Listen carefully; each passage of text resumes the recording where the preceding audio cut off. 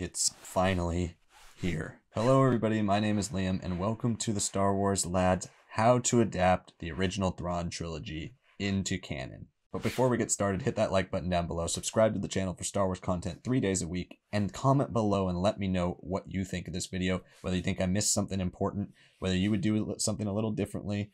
Let me know down below. I want to hear your thoughts, and I always respond. So a couple weeks ago, the final book in the Thrawn Ascendancy trilogy, Thrawn Ascendancy Lesser Evil, came out, capping off a 6-book run by Timothy Zahn in the current Star Wars canon about Thrawn. This got me kind of thinking about the original Thrawn trilogy, the one that made us all fall in love with the character in the first place, and how it could fit back into canon. The original Thrawn trilogy is the most important and the most influential Star Wars EU story ever told.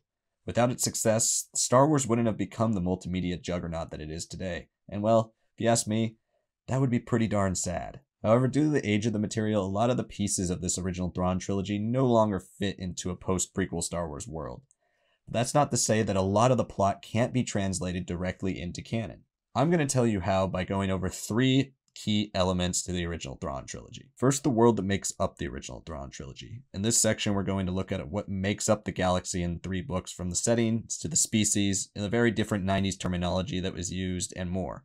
Then we're going to take a look at the trilogy's key characters, both of those who have already been adapted into canon and those who have yet to make the canon transition. Then finally, we're going to look at the plot of a canon adaptation of this trilogy, what it would most likely look like when it comes to the trilogy's most prevalent plot points, and where the story will most likely take place inside the current canon. Okay, so now let's establish the world of the original Thrawn trilogy, starting with setting.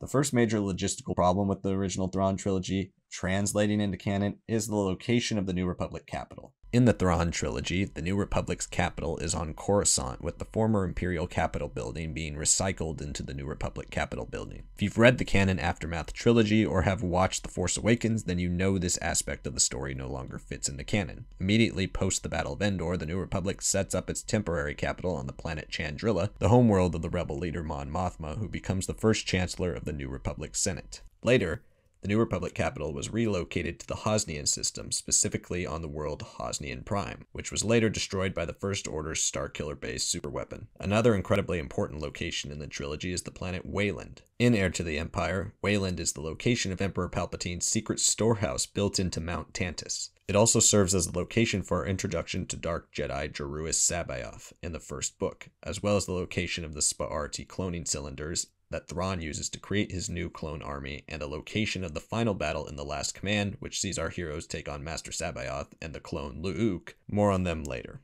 Unlike most of the other planets from the Thrawn trilogy, Wayland has been given a similarly important role in canon as the location for a secret cloning project that most of us infer is related to Palpatine's clones and the creation of Snoke as seen in The Mandalorian Chapter 12, The Siege, and The Rise of Skywalker. We won't know exactly how all of this is connected until next year when The Bad Batch Season 2 releases, but Wayland will continue to serve as an important cloning location in canon. Other prominent locations in the Thrawn trilogy, such as Merkur, Sluis Von, Jomark, or Honegger, all officially being part of canon, but haven't yet served any role of note in any of these stories. This means these planets could basically be assimilated into an adaptation of the trilogy without contradiction.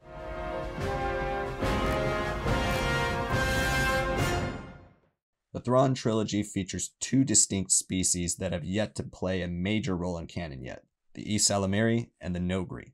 The Ysalamiri are a species of lizard-like, tree-dwelling animals native to the forests of the planet Merkur, with a unique ability to mute a Force user's connection to the Force. Grand Admiral Thrawn discovers this ability of the Ysalamiri and uses them to gain an upper hand against Luke and Leia, as well as his unstable ally Master Jeruis Sabaoth. The likeness of the Ysalamiri has also appeared in canon as an art piece in Grand Admiral Thrawn's office in Star Wars Rebels, but the species itself has yet to play a role in canon. This means they could technically be directly adapted back into the canon at some point. If I'm stepping away from an objective look at the material for a moment, I personally am not a huge fan of the way the Ysalamiri's force dampening powers are conceptually presented in the Thrawn trilogy. While the way they're used in the novels was fine for a time when no Star Wars material existed outside of the original trilogy, in today's context their powers feel too much like a science fiction-y plot device to stifle the power of Force users to give the average Joes the upper hand. Again, I actually think the concept works quite well in the novels themselves, but if I were translating the material to canon, I would either remove them entirely and have Thrawn figure out a more cunning way to deal with Force users, or change their powers to be more in line with the prequel idea of the dark side of the Force being able to cloud the judgment of light side wielders. The Noghri are easily the single most important alien race across all 3 books in the original Thrawn trilogy. In the books, the Noghri are a species of highly trained assassins loyal to the Empire and Grand Admiral Thrawn, but most specifically Darth Vader. When a Noghri attempt to kidnap Leia Organa Solo on Kashyyyk is thwarted, one of the Noghri named Kabarak ceases hostilities after recognizing Leia as the Malariush, or the daughter of the Savior. In the original Thrawn trilogy, the Noghri people believed Darth Vader had saved their planet from a crashed ship full of noxious chemicals that would have destroyed their planet. Because of this, the Noghri swore allegiance to Vader and by extension his offspring, Leia and Luke. Once Leia helps the Noghri discover that the Empire didn't save them, but in fact continued to poison their planet in order to keep the warrior people subjugated under Imperial rule, the Noghri silently switched allegiances to the New Republic and helped them from the shadows as bodyguards on a variety of missions, including Rook's ultimate assassination of Grand Admiral Thrawn. They are one of the most integral threads Zahn weaves throughout the story, and when it comes to canon, they could still serve a similar purpose since we only know about Rook when it comes to the Noghri in canon, but Thrawn would have to be killed in a different way.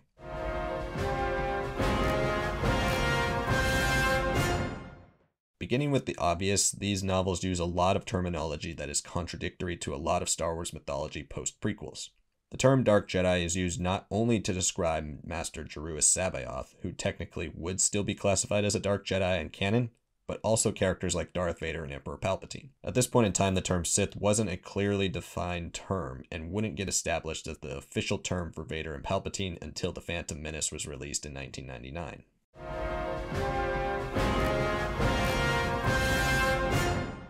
Since the original Thrawn trilogy was written before 2/3 of the Star Wars Skywalker saga films were made, there are a lot of opinions, biases, and ideas that contradict much of what we know about the prequel era. To me, the most prevalent and probably the most contradictory is that the Jedi are viewed as near deities amongst the masses. From what we know of the Clone Wars and Rebels eras, Jedi are still viewed with a sense of awe because of their rarity, but there are plenty of people who knew Jedi and were around Jedi before they were wiped out. The view of the Jedi in the original Thrawn trilogy seems to be a bit too reverent for the time period.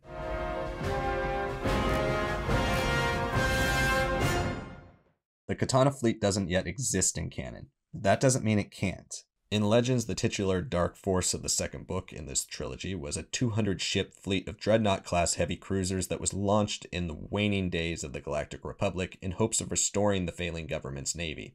The Katana fleet is one of the central MacGuffins of both Heir to the Empire and Dark Force Rising, with both Han, Lando, the New Republic, and Thrawn and his Imperial remnant desperately searching the galaxy in order to use the Dark Force to bolster their fleets. Obviously, this plot point would need a lot of changing, especially with the New Republic's demilitarization effort that began in 4 ABY.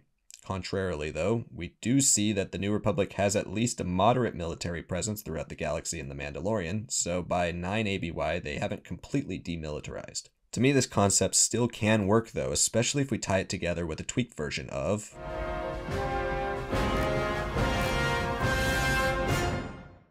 cloning serves as one of the biggest and most expansive plot points in the original Thrawn trilogy, and well, it doesn't necessarily fit into canon too well with what we know of cloning now. In the original Thrawn trilogy, 90s readers, still 11 years removed from Attack of the Clones, got their first look at what a clone war might look like when Grand Admiral Thrawn unveils his secret clone army at the end of Dark Force Rising. Using secret Sparti cloning cylinders stored in the Mount Tantus warehouse on Wayland, Thrawn is able to create a clone army big enough to command an entire fleet of Dreadnought-class starships. In Legends, Sparti cloning cylinders could grow a fully adult human clone in around a year, whereas in both Canon and Legends, Kaminoan cloning took about 10 years. Thrawn's clone armies aren't the only Sparti-grown clones in the original Thrawn trilogy. Clones of a former Jedi Master Joruus Sabaoth and Luke Skywalker also play roles in the story. With all of this said, it's not that the Sparti cloning cylinders can't find a place in a canon adaptation of this narrative, but an entire clone army created with Sparti cloning cylinders does not really work in a canon context, in my opinion. The Clone Wars and now the Bad Batch have offered us loads of information on both the exclusivity and the effectiveness of the Kaminoan cloning process, and we get a glimpse of the future Kaminoan cloning during the reign of the Empire at the end of the Bad Batch Season 1. While it's still hypothetically possible for Thrawn to use secret experimental Sparti cloning cylinders in canon to make his own army, to me that would detract from the importance of the Jango Fett clones that the creatives behind the Clone Wars and the Bad Batch animated series have worked so hard to develop over the last 13 years. But there is a way to still make cloning a part of this story if we ditch the Spar decloning cylinders. To make the clones of Jango Fett that we know from the Clone Wars and the Bad Batch the owners of the Katana fleet. At the end of the Bad Batch Season 1, Kamino is evacuated and the remaining clone army is taken somewhere unknown to the audience. I think it would be incredible for the Bad Batch to find these clones in subsequent seasons, lead a revolution, steal a small fleet of Star Destroyers, and jump into hyperspace never to be heard from again. We can then connect the Jango Fett clones back into our canon Heir to the Empire naturally to truly make it the final standoff between our episodes 1 through 6 heroes. Obviously, this means the Katana fleet will be much smaller than it is in the books, but I think this idea could definitely work in concept. Now that we've already established the world that the story takes place in, let's take a look at the characters themselves that will populate it. Starting with the characters that have already been translated into canon, and then moving on to the characters that haven't. For the purpose of this video, we are only going to be looking at the characters that are most important to the original Thrawn Trilogy story.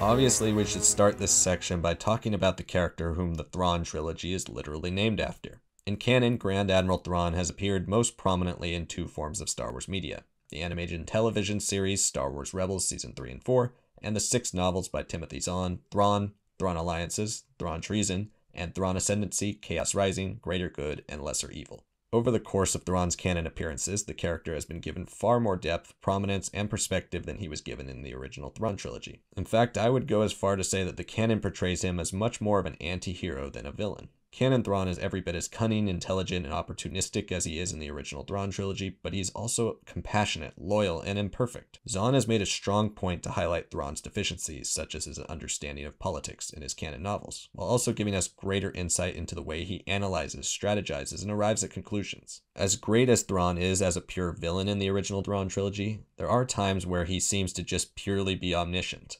Since most of the Thrawn moments in those books are seen through the eyes of Captain Pellaeon, we never really get a look at how Thrawn arrives at some of his incredible deductions. He just kind of does. Basically, what I'm getting at is that while Thrawn works extremely well as a villain in both Rebels and the original Thrawn Trilogy, the novels have transformed him into one of the more fleshed out antiheroes in canon. Even when he makes decisions that the reader might disagree with him about morally, the reader's still always rooting for him. So in my opinion, he would be the character that would need the most change if we're going to adapt the original Thrawn Trilogy plot and bring it into canon. He can no longer be just a pure, ruthless Imperial Avenger. He needs to be given logical reasons outside of Imperial patriotism for his actions. This points to the second biggest change to Thrawn from the original Thrawn Trilogy to his canon stories. He's not really an Imperial loyalist. Sure, Thrawn spends over a decade rising through the Imperial ranks, winning countless battles for the Empire and crushing rebel uprisings, but from the first canon Thrawn novel through the last, it is made clear Thrawn does everything he does for the good of the Chiss Ascendancy. The original Thrawn Trilogy novels depict the character as a determined Imperial officer with the sole purpose of quashing the rebellion and restoring the Empire's glory. Canon Thrawn joins the Empire on the secret orders of Supreme General Bakif of the Chiss Expansionary Defense Fleet after the spiteful Sendikure of the Chiss Ascendancy demand Thrawn to be exiled due to the unorthodox and illegal methods he uses to defeat the Grisk forces led by their leader Jixtus. After a chance encounter with Anakin Skywalker during the Clone Wars, Thrawn feels that an alliance between the 2 powerhouse governments, the Empire and the Chiss Ascendancy, would strengthen the Chiss grip over the unknown regions and limit threats from within the chaos. While Thrawn wants this alliance to last, he is very clear that the Chiss Ascendancy is his priority. To me, this is the biggest challenge when adapting the original Thrawn Trilogy plot into canon. It can't just feature the Empire, it also has to feature the Chiss Ascendancy. Canon Thrawn would not fight the New Republic on behalf of the Empire if he felt the New Republic could provide better resources or stronger alliances for the Chiss Ascendancy. In my opinion, any canon appearance of Thrawn as an antagonist post-Return of the Jedi must start with the disaster falling upon the Chiss Ascendancy. Whatever it is, in order to adapt the original Thrawn Trilogy story properly into canon, Thrawn would need both a Chiss-related purpose and a more humanizing characterization in order to make the character canonically consistent.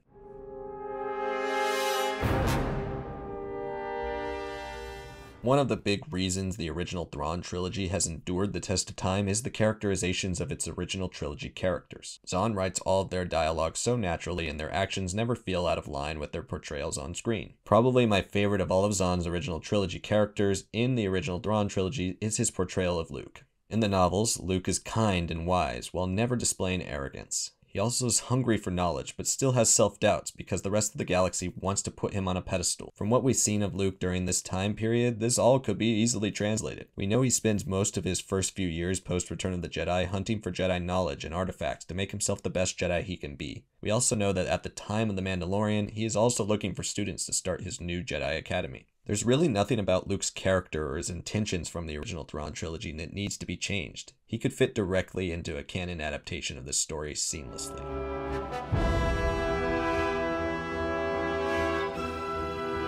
Of the original big three, Leia's storyline is the one that would need the most change.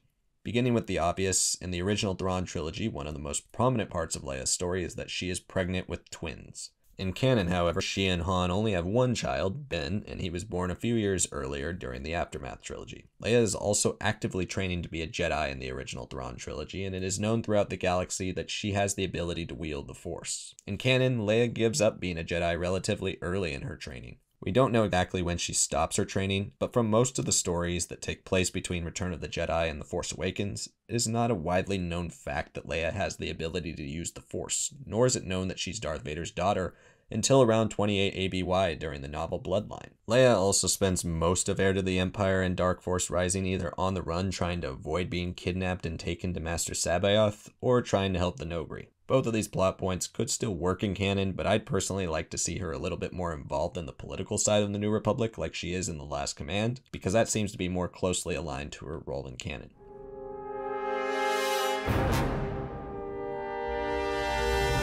Han is Han in the original Thrawn trilogy. He teams up a lot with Lando, he goes on missions more fitted for a smuggler or a scoundrel, and makes a lot of sarcastic remarks.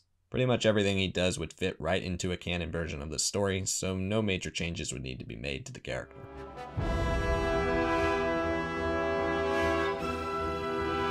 Again, similar to Han, the Lando from these novels could very much so be directly adapted into canon, mostly because we don't know much about what he does between Return of the Jedi and The Rise of Skywalker. In Heir to the Empire, Lando has started a new mining operation on the world of Niklon, which Thrawn invades in order to steal some of Lando's mole miner ships for later use in remote piloting the Katana fleet in Dark Force Rising. As far as canon is concerned, this could all still be possible in an adaptation.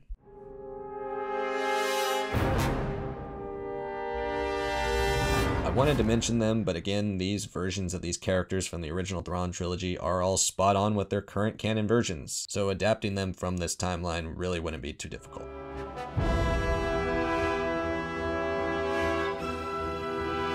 They serve important roles in the original Thrawn trilogy's narrative, but both would have to be altered slightly to work in canon, although I do think some political intrigue and deception in the early days of the New Republic would still be quite interesting. At this point in the canon timeline, it seems the New Republic is far more settled and organized than it was in the original Thrawn trilogy.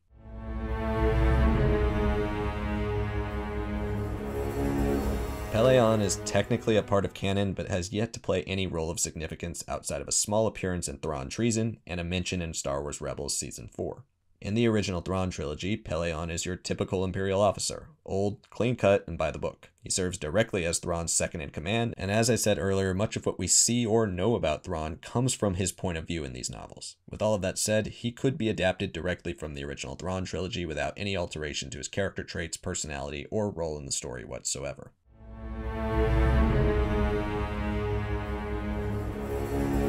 Our last major villain from the original Thrawn trilogy that has played a significant role in canon is Thrawn's personal bodyguard and favored Nogri assassin, Rook. In canon, Rook has appeared both in the Thrawn novels and Star Wars Rebels. Unfortunately for Rook, he does appear to die via electrocution in Star Wars Rebels, so we most likely won't be seeing him in any adaptation of the original Thrawn trilogy. For those of you who have read the books, you know this presents a massive change for the ending of The Last Command, because Rook is in fact the one who kills Thrawn at the end of the novel. Now let's move on to the characters that have not been translated into canon.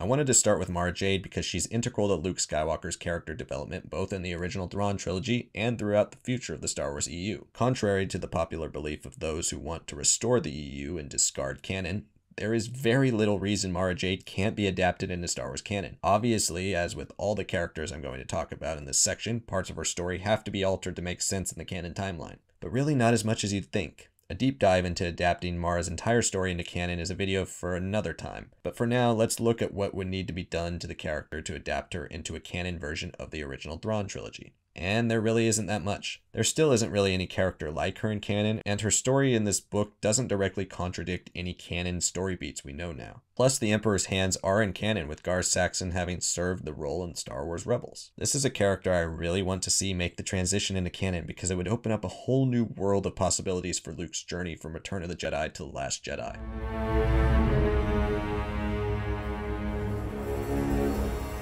Talon Karrde would also be another easy character to adapt directly from the original Thrawn trilogy to canon. He might feel a bit familiar in today's context with how many smuggler pirate type characters we've seen over the last few years, but he still works in a canon context.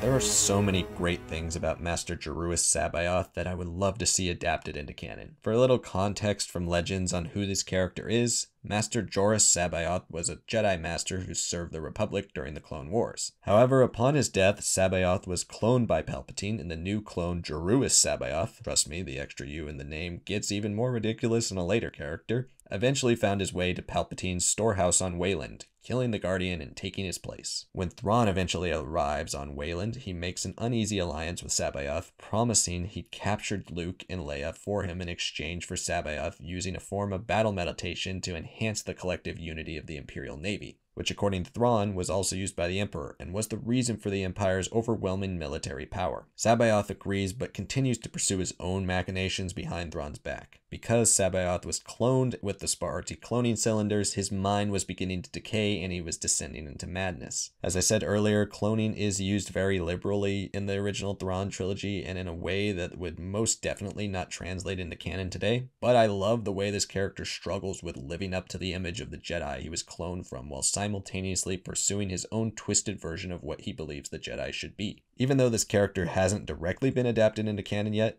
he has influenced a couple of characters in canon. Visually, former Jedi Taron Malicos from the video game Jedi Fallen Order has been compared to C'baoth. When it comes to the cloning aspect, however, a comparison to Supreme Leader Snoke could also be made, but their personalities are extremely different. So now let's look at how to adapt C'baoth directly. For the most part, his character traits and goals would be able to directly translate to canon without much problem. What would need to be altered would be the role of the Spar'arti cloning cylinders and the inconsistent way Jedi are observed by the rest of the galaxy's populace. When it comes to obsessive idolization for the Jedi that we see from a lot of civilians around C'baoth in this book, we could just attribute that to his dark powers of manipulation in canon. There is also a great scene in The Last Command where an Imperial officer has an almost drug addict-like reaction when C'baoth disconnects his mind from the officer's mind through the Force. Again, it'd be awesome to see the Force used in such a way by someone who's literally insane, and there's no reason it couldn't work in canon.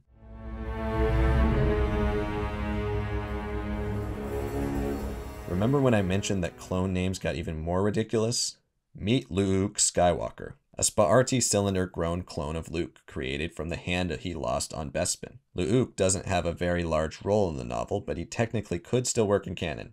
Again, it just comes down to the way Spar'arti cloning is able to fit amongst the much more strict and rare use of cloning in a post-prequel, post-Clone Wars world, rather than was initially envisioned in the early 90s, over a decade before Attack of the Clones was even released.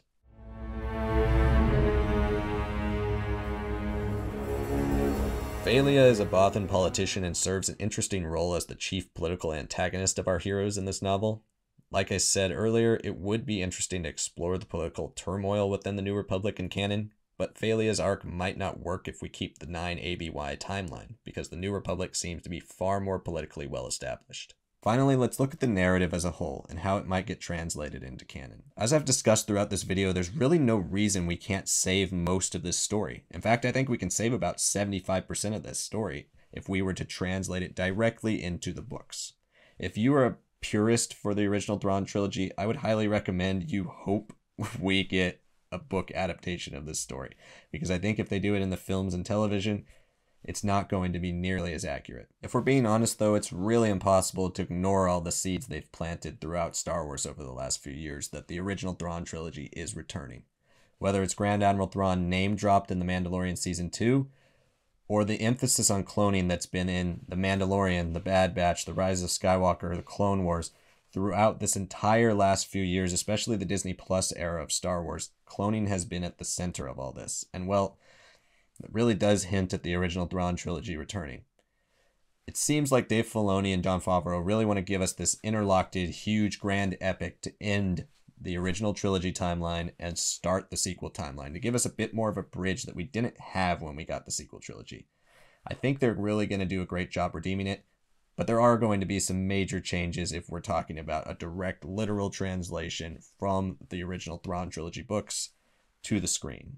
If I'm being realistic, I think that means the first thing to go would be our original trilogy characters. As much as I, personally, am starting to become more comfortable with recasting original trilogy characters, if that means we get great live-action stories that continue their exploits during the 30-year gap, most people, I think Lucasfilm included, still aren't on board with that. That unfortunately means the Mandalorian adaptation will not feature Leia, Han, Chewbacca, Lando, C-3PO, or R2-D2, but my fingers would be crossed for a small role for Luke in the grand finale, which would also bring back Grogu. Instead, these characters will most likely be replaced by the heavy hitters of Filoni's animated series, like Ahsoka Tano, Ezra Bridger, Sabine Wren, Captain Rex, and more, all of whom have actual history with Grand Admiral Thrawn. Clone Wars and Rebels characters will be joined by characters already introduced in The Mandalorian like Din Djarin, Grogu, Greef Karga, Boba Fett, Fennec Shan, and anyone else introduced in the Book of Boba Fett or Ahsoka. So this is how I would stage a canon version of the Thrawn trilogy in the Mandalorian universe. I'm just going to give you a few key plot points for how I would set the stage for these events. If you want to see a full plot outline with character arcs for my version of the Thrawn trilogy in the Mandalorian universe, let me know down below, and I'd be happy to turn that outline into its own video.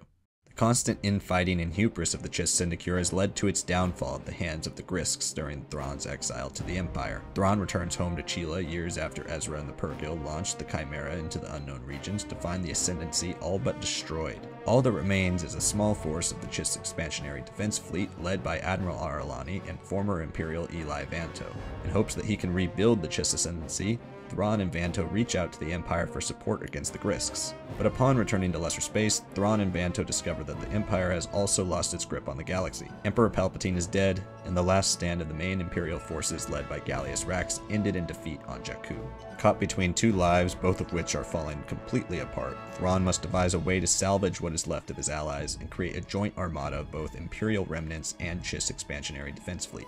Using his prestige and connections to the Empire, Thrawn is able to lure many of the surviving important Imperial officers, such as Moff Gideon and Captain Pellaeon, to his side by promising the annihilation of the New Republic and the restoration of the Empire. But his secret endgame will be the restoration of a stronger Chiss Ascendancy, one that expands throughout the galaxy, controlling all of the areas of lesser space originally ruled by the Empire, but also an ascendancy that is far friendlier to alien beings and worlds. In order to do this, Thrawn and Gideon put many warlords in place throughout the galaxy as they slowly conquer planets and gain supplies to rebuild their forces. Thrawn leaves Gideon in charge of most of the remaining Imperial forces and bases, as they develop secret technologies like the Dark Troopers and continue secret cloning operations led by Nala Se on Wayland. Using her now restored third sight, the Chiss term for precognitive force abilities, in order to make their travels more difficult to track, former Skywalker Thalius leads Thrawn and Vanto through the unknown regions in search of the long-forgotten Katana fleet, the last fleet of Venator-class Star Destroyers stolen from the Empire during the final uprising of the clones of Jango Fett,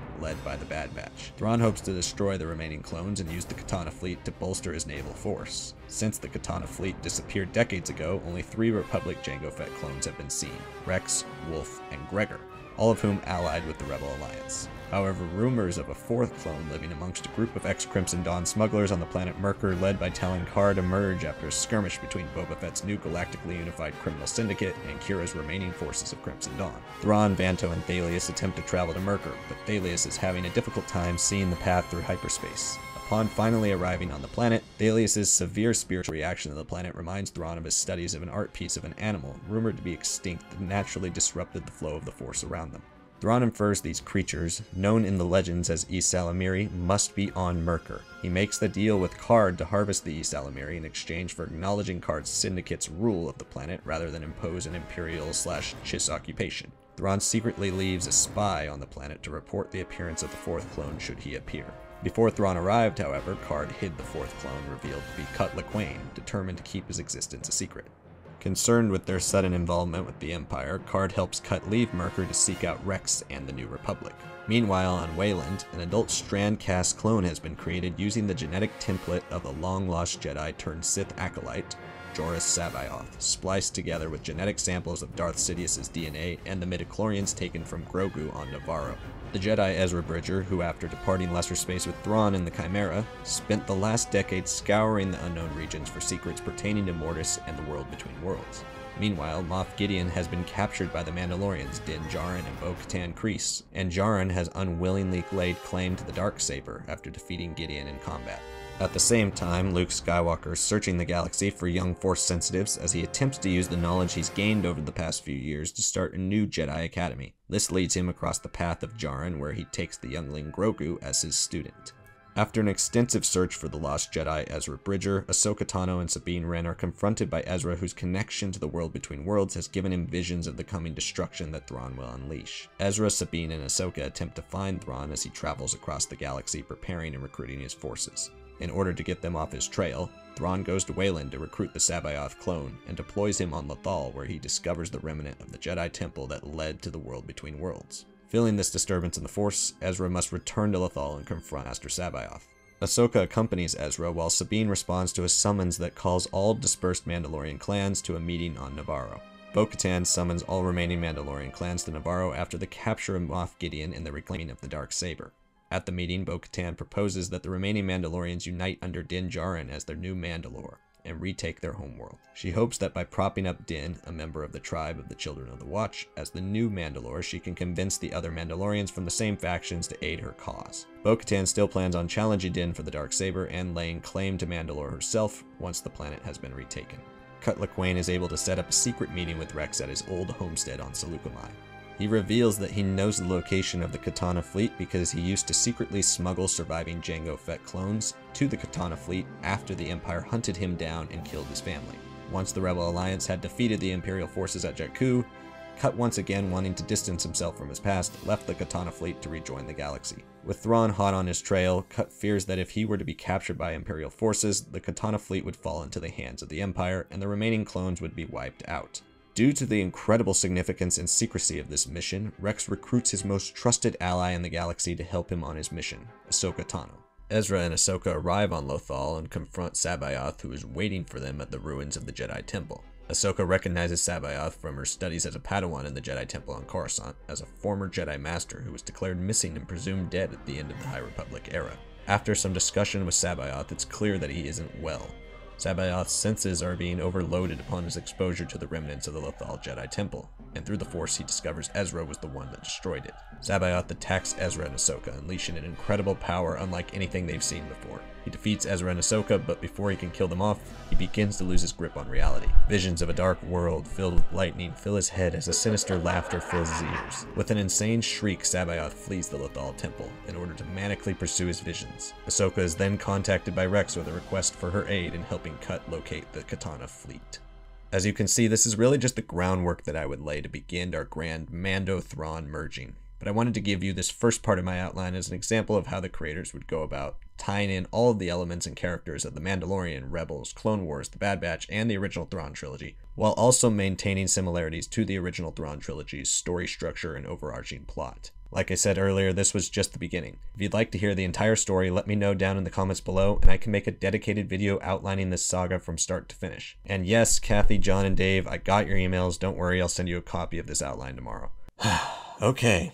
I hope you all enjoyed this video about how to adapt the Thrawn Trilogy into canon. As I said at the beginning, please like the video by hitting the thumbs up button down below, subscribe to our channel with the notification bell turned on so you can stay up to date with all the latest releases from Star Wars Lad. We post new videos every Monday, Wednesday, and Friday, so you'll want to stick here for more great Star Wars content 3 days a week. Finally, comment below and let me know what you thought of this video, or if you have any other ideas of how you'd like to see the original Thrawn Trilogy adapted into canon. Thank you so much for watching, and I'll see you all next time.